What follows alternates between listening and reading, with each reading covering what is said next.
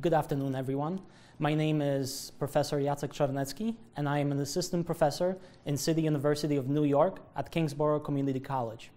And today I was asked to give a brief lecture about the Polish Cavalry. And I'll be honest with you, right from the beginning, I was very excited about this, simply because this topic is one of the most fascinating topics that I actually did research on. And I think that over the years, there was a lot of negative opinions about the cavalry, especially the Polish cavalry during World War II, simply because many people felt that cavalry was really sort of an outdated weapon. It was a relic of the past. They had no point of being on a modern battlefield. And so usually the approach to this topic was rather negative and filled with a lot of bias. But many people are still fascinated with this topic. And I really think it boils down to two reasons. The first being that World War II was really sort of the last time, the last war that the cavalry was used on such a huge scale. But more importantly than that, I think it's a fascinating topic to many people because over the years, there has been a lot of stories, a lot of myths about them. Probably the most famous, the most repeated myth of all was that the Polish cavalry charged at German tanks, German armor, in the first few days of World War II. I think that recently this myth has been debunked. When looking at the recent publications on websites, YouTube, most people know that this is a myth. It really didn't happen. But nevertheless, the years of misinformation certainly did damage. And today there's a lot of confusion about the Polish cavalry, especially in the English-speaking countries. And so I figured that today I would focus on that. I would actually focus on the cavalry's role on the battlefield and why this branch of military was still very important and very necessary to Poland in the 1930s and in the beginning of World War II. Again, it's a very fascinating topic because the debate over cavalry in Europe probably goes back to maybe 1850s. It's really in the 1870s, 1880s with the Franco-Prussian War that there begins to be more and more talk and writing about the future use of cavalry, what kind of a role they will play on the battlefield. But the topic really came to a critical point, I think, during World War I, from 1914 to 1918. When somebody looked at World War I and you looked at the Western Front, so sort of that area of border between Belgium, Germany, and France, that was the Western Front. It ran for about 400 miles. And so when studying World War I and looking at that area, for the most part, it was very condensed, and it was using a lot of modern technology. For example, tanks, armored vehicles, poisonous gas, machine guns, flamethrowers. And so in that situation, the cavalry actually didn't play a very important role, or at least the way that they were used. And so anybody studying World War I and looking at the Western Front realized that the cavalry actually has great limits. And maybe there is no role for them to play in future wars. I mean, this was common with some leaders in the military, but it was also common with some politicians to look at cavalry that way.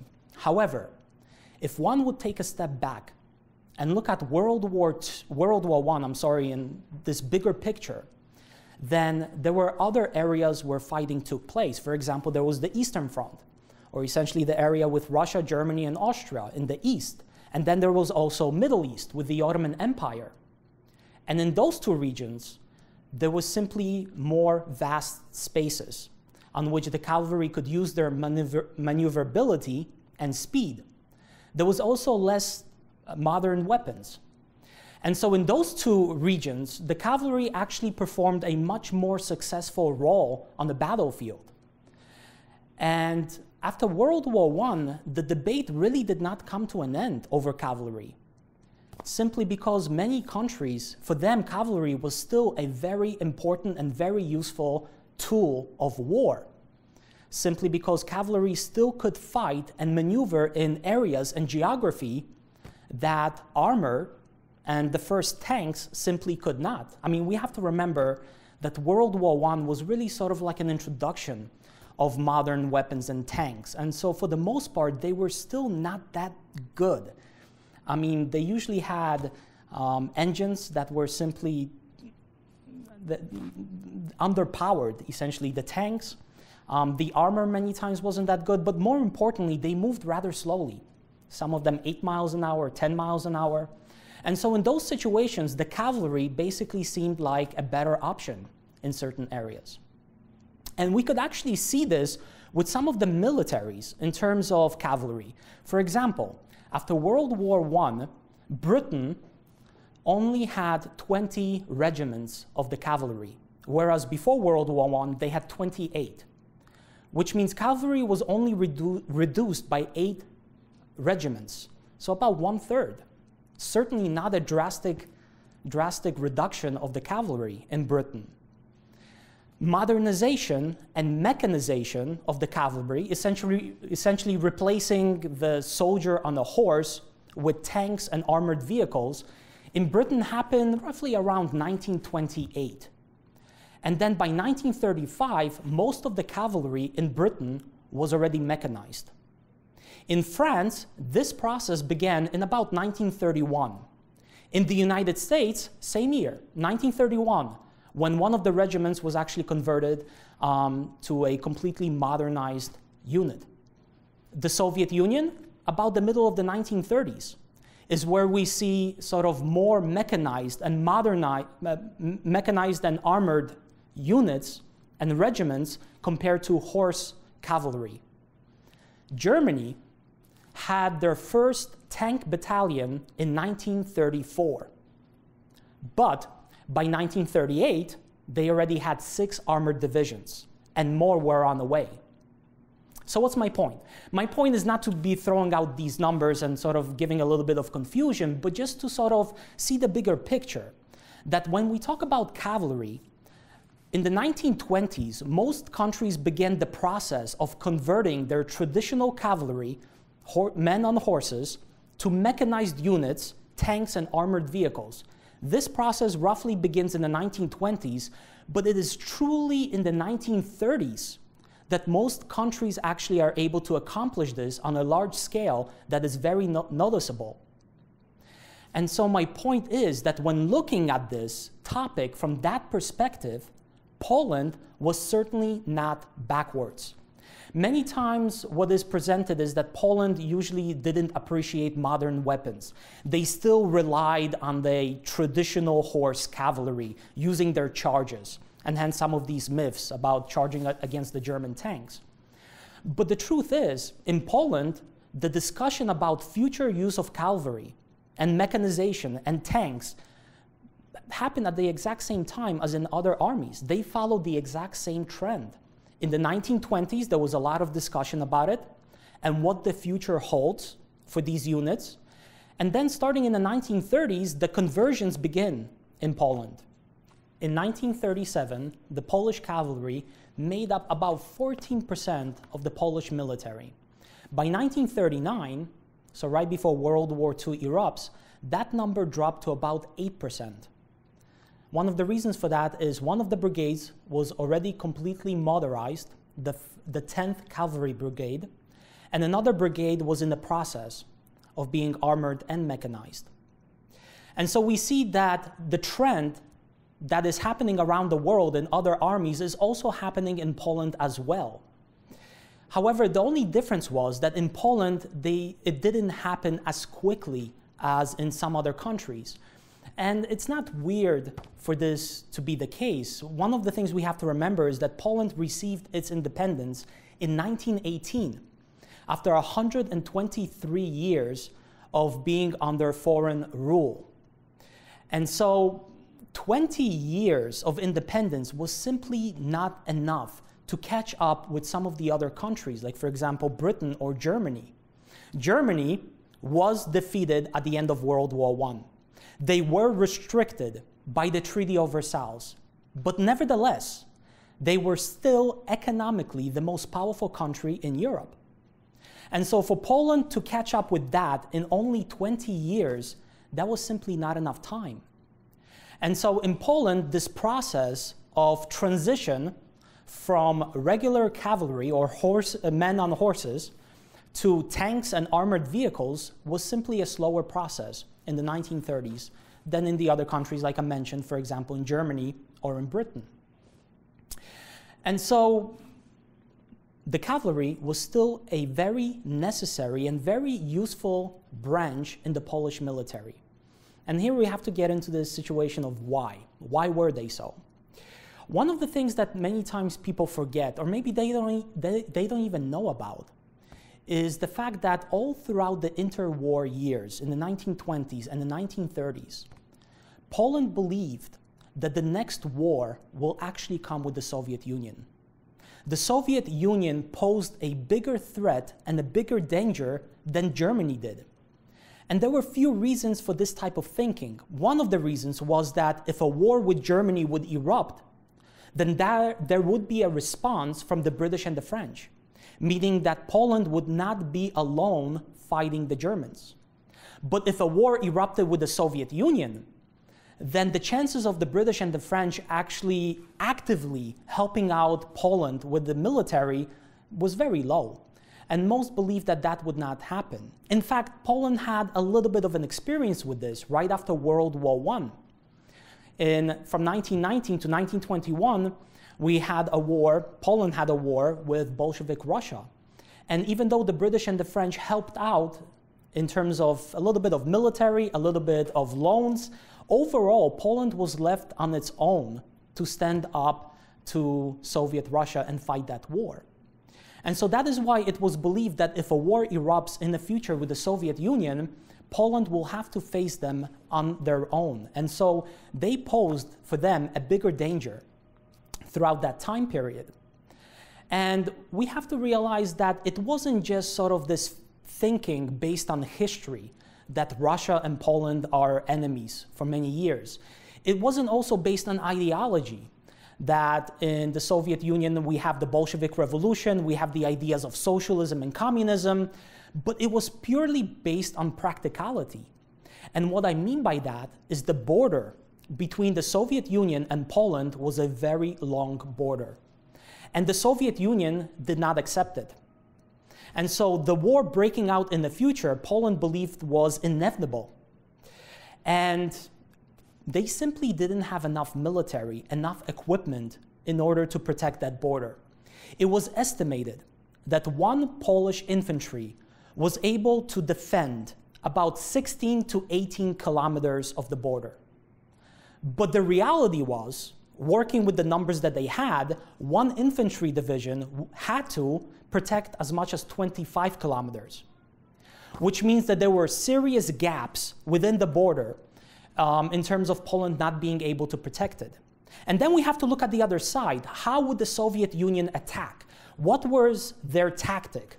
And that tactic was not much different than the one that Germany was using. Fast, offensive movement, usually on the flanks, on the sides, and then encircling the enemy from the back. Again, Germany was doing the same thing during World War II. So this is the reason why the Polish cavalry actually played such an important role in the military. And usually the cavalry, for the most part, was put on the flanks, on the sides of major army units, so that their speed and maneuverability was able to protect the sides. And that was the importance of this branch, that they could be moved quickly from point A to point B and reinforce the areas which were most at danger. And so this was the thinking in the 1930s. And the Germans actually had to learn this the hard way, because when we fast forward, Germany invades the Soviet Union, Operation Barbarossa, in 1941. And what we see is that in the next few years of the war, German cavalry units actually begin to go up, increase, and not decrease.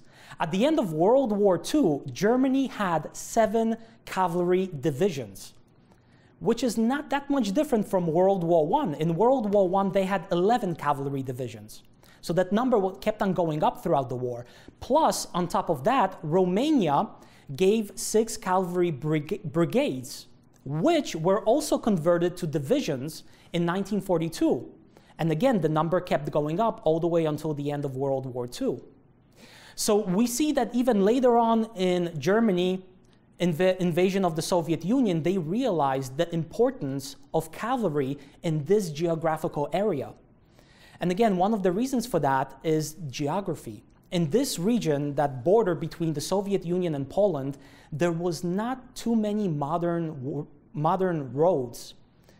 Last figure I saw was that about 6% of the roads were modern. Everything else was dirt roads or stone, which means for armored vehicles, that created huge problems, especially in the winter with the snow coming and then snow melting in the autumn or the spring. It created a lot of mud. It created a lot of problems for armored divisions. And to that situation, cavalry actually played a decisive and important role. So the truth is, in the 1920s and the 1930s, the Polish thinking about defending their country in the East was not backwards. It was actually very practical and very realistic in terms of predicting how the future war is going to look like. The other thing we have to take into consideration is that simply there was not enough, not just armor, but more goes into it than just looking at the numbers. I think many times people get caught up with looking at the numbers. How many tanks Germany had? How many tanks did Poland have? And this is a very simple way of looking at the situation, because the truth is that even if Poland had more tanks than Germany, that would not guarantee success. And one of the reasons for that is you need technicians. You need to repair those tanks, maintain those tanks. You need to have factories and industry that is able to produce spare parts. And most importantly, you need oil. Poland did have oil, but again, the capacity of refining it and using it was very limited in the 1930s. And so that also became sort of an issue. It's not just about how much armor you have, how many tanks you have, but also can you sort of maintain it? Can you sort of provide them with the fuel in order to move them from point A to point B? And more importantly than that, Poland actually had to develop more and better, I should say more modern and better tanks and armor than there was in the 1920s and the 1930s. What I mean by that is that most tanks in the 1920s and early 1930s were actually rather slow. And the reason for that is that most armies had that mentality of using armor, using tanks as infantry support vehicles, which means that their speeds were very low. And when we look at defending the eastern border against the Soviet Union, you have vast distances. It means that you need to have your tanks and armor and cars move quickly from point A to point B. And so you cannot really use these infantry support vehicles, which really were available during that time period. I mean, Poland didn't have enough of their tanks, enough of their armor, so they tried to buy from other countries, like for example from France. But what they bought was the Renault R-35 tank, which again was an infantry support vehicle. It was slow. It was underpowered to essentially be used on the Eastern Front against the Soviet Union. So they needed essentially time to produce different weapons. And they actually put themselves on the road of doing that. In the next few years, they would have the 4 TP tank, the 10 TP tank. Both of them seemed very promising, and both of them seemed like they would be very good tanks going into the 1940s. But again, they were not in production when World War II began. And so that's another thing that we really sort of have to take into consideration, why the cavalry was still very important, even if there was enough tanks at that time, sometimes numbers don't matter. You have to look at the other things. You have to look at, again, the maintenance, the spare parts, the technicians, the factories and the industry that could produce all of that. And simply, they were not available in Poland in 1939. And so there had to be sort of this reliance on the cavalry. This is why these units were so crucial for their speed. And one thing we have to remember, that Polish cavalry did adapt to modern warfare. They did not use these typical chargers that you saw back in the days. In 1921, a Polish Cavalry Training Center opened up in the city of Grudziądz. And right from the beginning, they already went into the task of figuring out what the future of this branch is going to look like. How to use it, how to use mechanized units. And right from the beginning, especially Inspector General of Cavalry was basically behind the idea of using modern weapons, machine guns, working together with airplanes, working together with tanks. And he was not the only one. There was actually many people in the school that favored modern weapons instead of sort of more traditional way of fighting for the cavalry. They essentially saw the limit. And many instructors were teaching the same thing. In the early 1920s, there were instructors who basically said that, look, if you took a soldier in the beginning of World War I, 1914, you took them and you placed them in 1918, 4 years later, they would not know how to fight. The battlefield and the weapons changed so much that they would simply be lost. So what the point is? The point is that the cavalry needs to adapt as well. They also need to change for the modern battlefield. And so the traditional charges were discouraged. In fact, there was only 3 ways and 3 reasons why charges were still seen acceptable on a modern battlefield. One of them was a surprise attack against an enemy that did not have enough time to get their artillery and machine guns ready. So a surprise attack. But even that sort of came with a warning. And the warning was that it took one soldier who did not panic to get a hold of a machine gun, and the whole charge could have been massacred. So the person leading the charge had to take that into consideration when ordering the charge.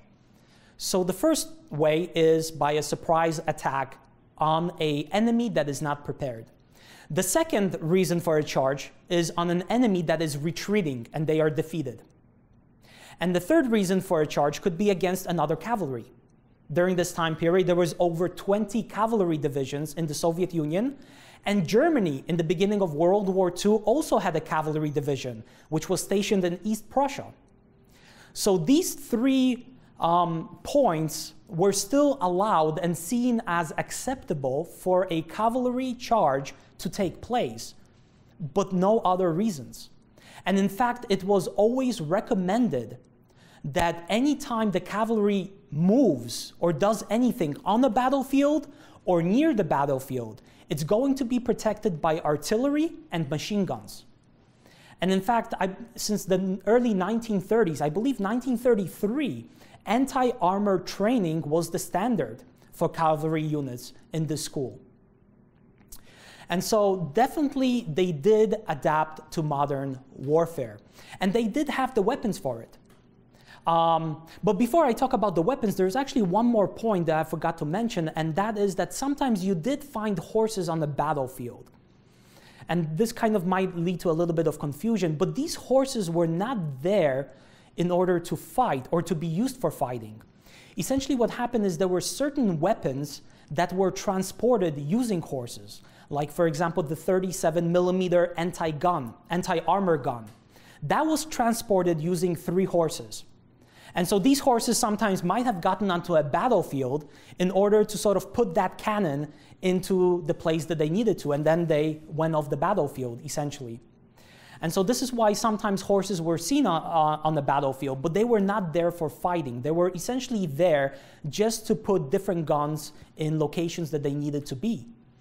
For the most part, again, horses were used for transportation. So how did the cavalry was supposed to fight? the most important thing that they possessed, again, is the horses, the speed, the maneuverability. Once they got to the battlefield, they were supposed to dismount, and they didn't fight differently than an infantry unit. And horses were kept back away from enemy's fire in order not to essentially kill them, right? Because they are used for transportation. So they shouldn't be anywhere near the battlefield and a place that could put them in danger. But again, we have to remember that the cavalry also had the weapons to fight a modern war. Like I just mentioned, there was the 37mm anti-armor gun, which was a very good gun at that time. In 1938, a new Polish-made rifle, anti-tank rifle, was introduced, which was able to penetrate any German armor from 100 meters away, which means that no other military in the world possessed a rifle this good and this powerful. And this rifle was primarily given to the cavalry units. So they certainly had very good rifles in order to fight the Germans. They also had planes, they had machine guns, and they had tanks in their possession.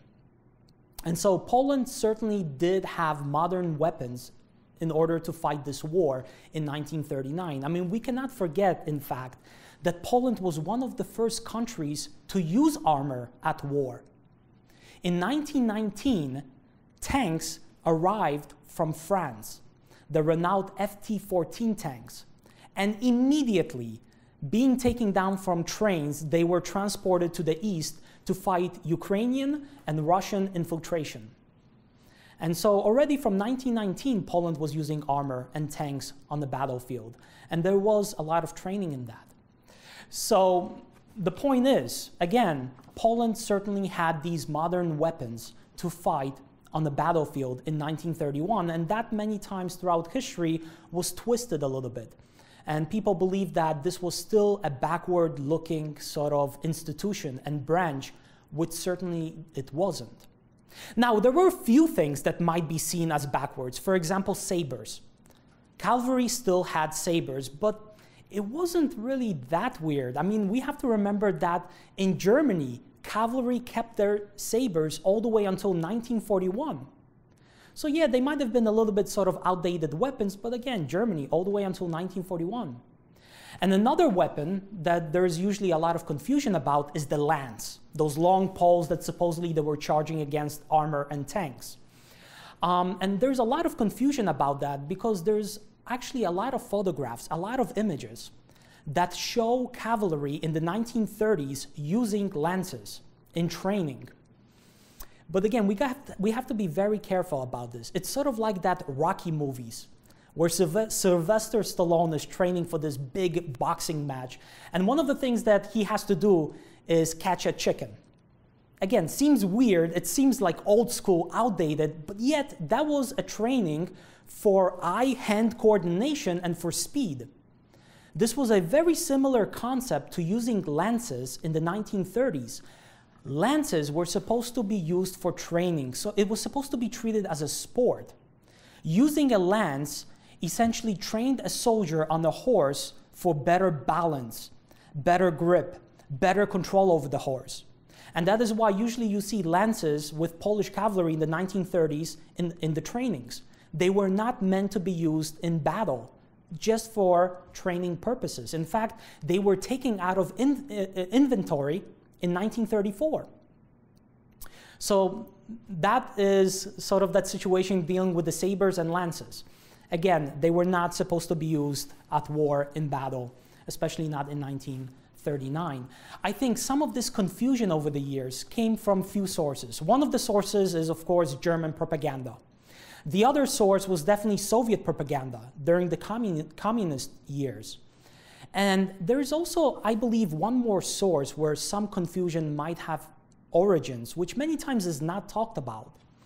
And that is the fact that Poland had few units that were sort of not regular units of the military. And what I mean by that is that Poland created in 1924 the Border Protection Corps, or Korpus Ochrony Pogranicznej. There was also the National Defense, Obrona Narodowa. And also, in 1932, there were cavalry units known as Krakusi. And for the most part, they were made up of reservists and essentially volunteers. And for the most part, they did use their own horses, their own uniforms, and in some cases, their own weapons. So yeah, sometimes they did fight with lances and swords and really sort of outdated weapons. But the problem is they were supposed to protect the border. They were not part of this regular military that the cavalry made up. And I believe that the German soldiers, during their invasion, not making the distinction between these units also created a lot of confusion over the years that possibly sort of led to this belief that cavalry was using outdated and old weapons. And so we see that cavalry was still a very necessary and a very important component of the Polish military. And yes, the war did not come first with the Soviet Union, it came with Germany. Germany invaded in 1939, but still when we actually look at the campaign, when we analyze those 3-4 weeks of fighting in September, we can see that Polish brigades were still very effective against the German units. And there are many examples of that. I could just give you one, and that was on September 1st, the Battle of Mokra. The Wałęska Cavalry Brigade was able to stop for a whole day the 4th Panzer Division. And they were supported by planes, they were supported by infantry, motorized infantry, and they tried to advance forward 5 times throughout the day, and yet this, for the most part, one brigade was able to stop them, which was very impressive. But again, it's a good example to show that they still performed very well on the battlefield in 1939 and certainly had the weapons to stop armored and motorized divisions of the Germans. And so one other interesting thing that many times is forgotten, that even World War II really didn't bring an end to cavalry when we think about it, because at the end of World War II, the Soviet Union still kept active cavalry divisions, actually a quite number of them, over 20 of them. In fact, when fighting in Korea from 1951 to 1953, there were some people in the American military that basically noted that Soviet cavalry was able to move over geography and terrain that American motorized units simply could not do. Even more recently, the invasion of Afghanistan 2001. In 2002, cavalry was still used, soldiers still used horses fighting in Afghanistan due to the geography of the region. Many countries, many cities around the world, many police departments still use cavalry, still use police officers on horses in cities. So it hasn't completely disappeared till this day. Again, it depends on how you use it, the geography. Sometimes it could be a lot more effective than modern weapons like cars or tanks. Therefore, the title of this lecture was Horsemen in the Age of Armor, Polish Cavalry, to present that cavalry still had a role on the battlefield, even though we are looking at modern weapons like tanks and armored vehicles and machine guns. Thank you so much for your attention. My name is Jacek Czarnecki, and this lecture was given from Pilsudski Institute here in New York City.